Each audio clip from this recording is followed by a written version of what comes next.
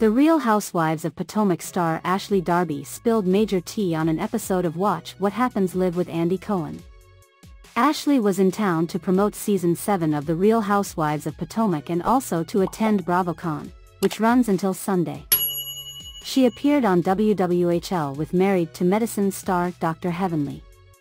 In true WWHL style, Andy asked his guests juicy questions about life and other Bravo-celebrities.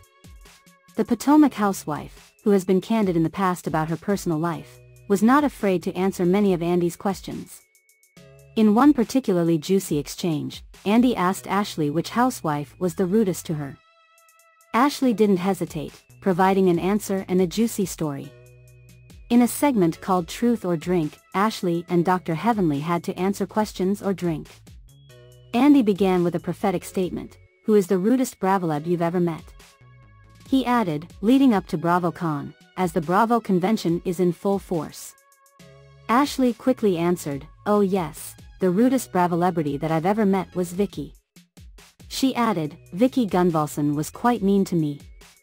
Then, Ashley began a tale about an experience she had with Vicky on a Housewife to Housewife segment. Ashley explained that Vicky was so dismissive of her and that the two were doing a joint interview, and Vicky got up and walked out of the room. Ashley continued that Vicky didn't want to hear anything she had to say. As for Dr. Heavenly, she said that all Bravo-celebrities were kind to her.